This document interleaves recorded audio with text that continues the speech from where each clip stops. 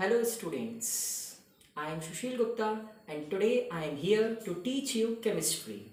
Chapter 1, an introduction to chemistry.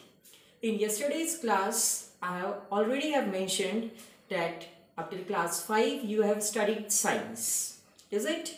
And we have categorized science into three categories, that is physics, chemistry and biology.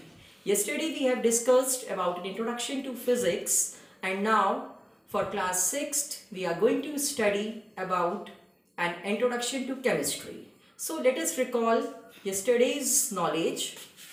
What was science?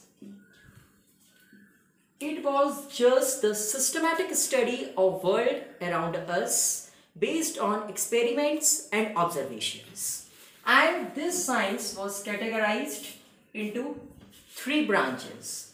First one was physics, second one was chemistry, and third one is biology.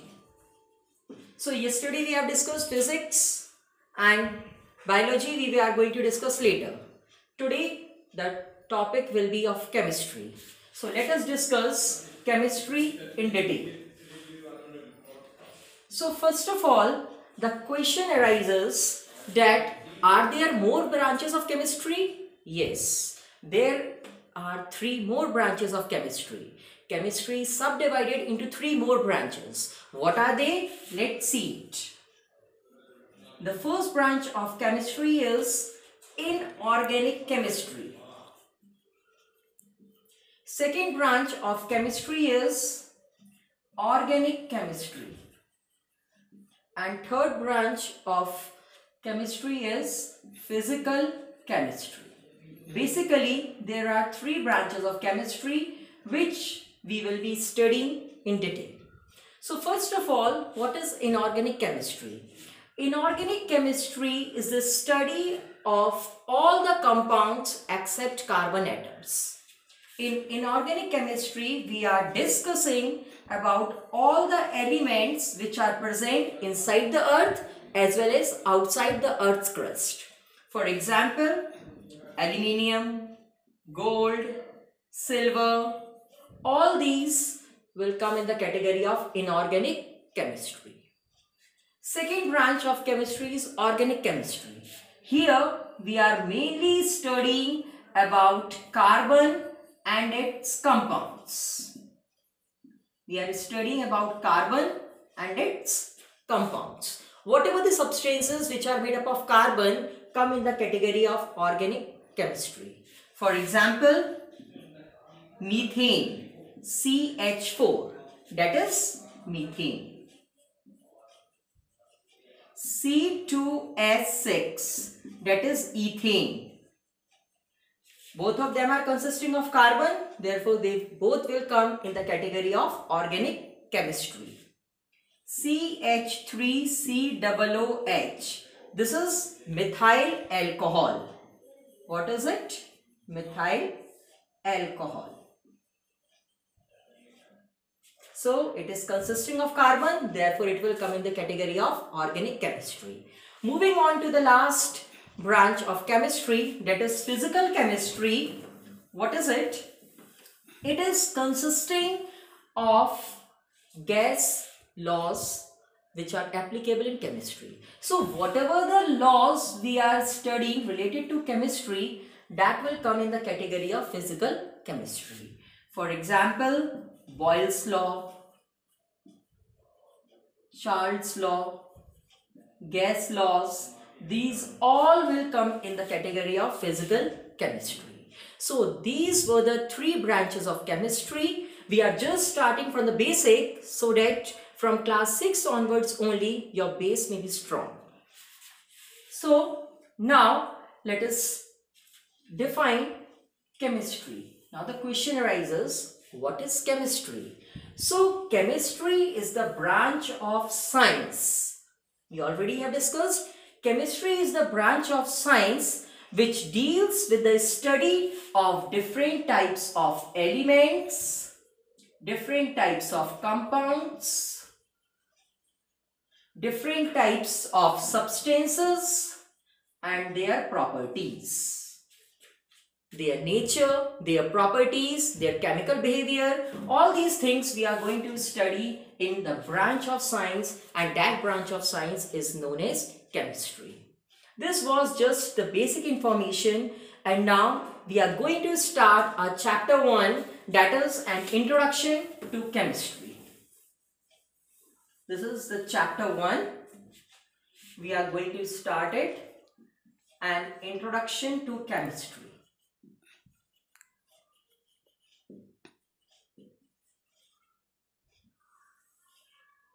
So we already have discussed that what is chemistry. Now, what we are going to discuss more in this chapter, that is, first of all, we are going to discuss about chemistry, its importance, how it is important to us. Another thing is famous chemists we are going to study in this chapter. Famous chemists, famous scientists who have done a lot for chemistry, for man and mankind also. Next topic will be applications of chemistry. Applications and uses. In which fields we are using? We are using chemistry in number of fields such as food, clothing, industries, medicines. So all these things we are going to study in this chapter. Now, do you know that what we call chemistry in Hindi? Can anyone tell? Yes, in Hindi, chemistry is known as Rasayan Shastra. It is known as Rasayan Shastra. Rasayan Shastra is a combination of two words. First one is Rasa, and second one is Shastra. So what is the meaning of word Rasa? It means essence. And what is the meaning of word Shastra? Shastra means science. So the collective meaning of chemistry will be study of matter. Yesterday also I have told you that what is matter? Anything which has mass and occupies space will come in the category of matter. All the things living as well as non-living both come in the category of matter only. For example, you can see this stone, is it?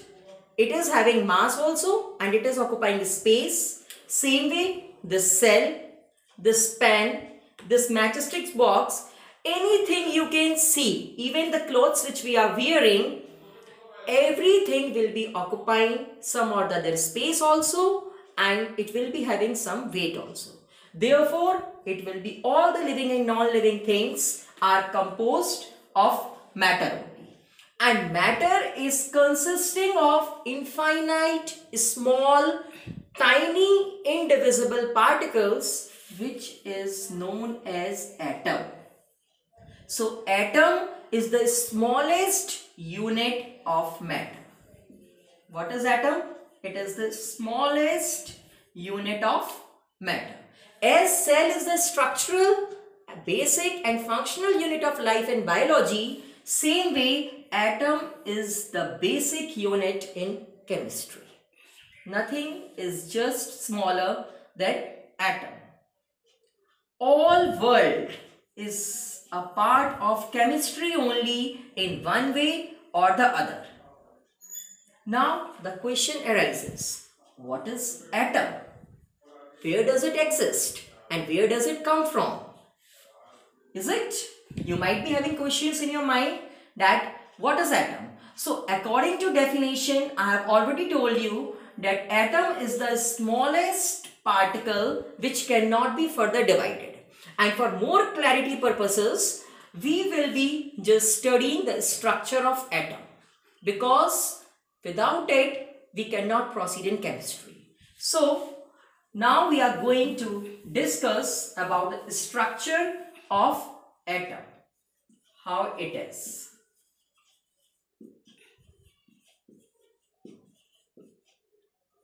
So atom is consisting of three subatomic particles. Subatomic particles. Subatomic means which are contained itself in the atom. So what are those three subatomic particles? Number one, electrons. Number two, protons. And number three, neutrons.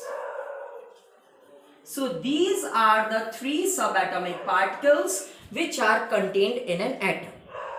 If we are talking about the structure of atom, atom is consisting of a central, hard, dense structure that is known as nucleus. This is known as nucleus. Nucleus is consisting of two subatomic particles. One is proton and another one is neutron. Protons and neutrons are contained in the nucleus. And protons and neutrons are collectively known as nucleons also. Now, where the electrons are present? Electrons are moving in fixed circular paths around the nucleus of an atom. And these circular paths are known as orbits or shells. We can name them as orbits also, and they can also be named as shells. The shell which is nearer to the nucleus is named as K, then L, then M, then N, and so on. Or they can also be numbered as 1, 2, 3, 4 and so on. So these were the orbits and shells which are present around the nucleus of an atom. And electrons are revolving in these fixed orbits.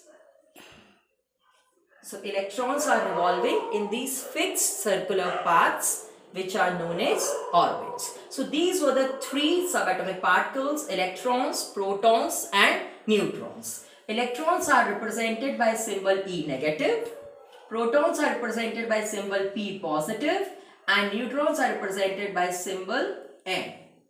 From this, we can also come to know that electrons are negatively charged, protons are positively charged, and neutrons are neutral in nature. So this was all about atom.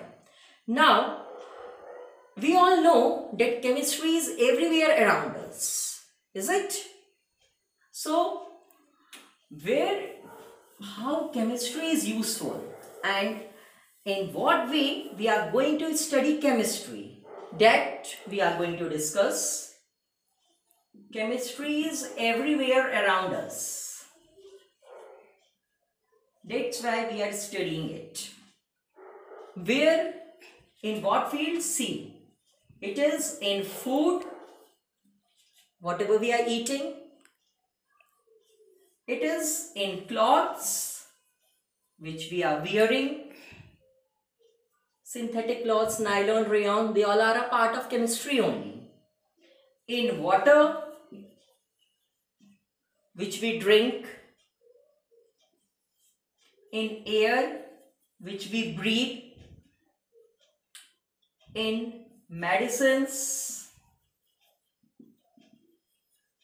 as well as in fertilizers also.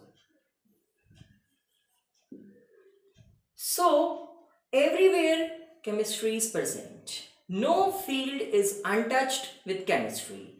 So, all these things we are going to study, that is applications of chemistry, we are going to discuss in upcoming videos. Thank you. Have a nice day.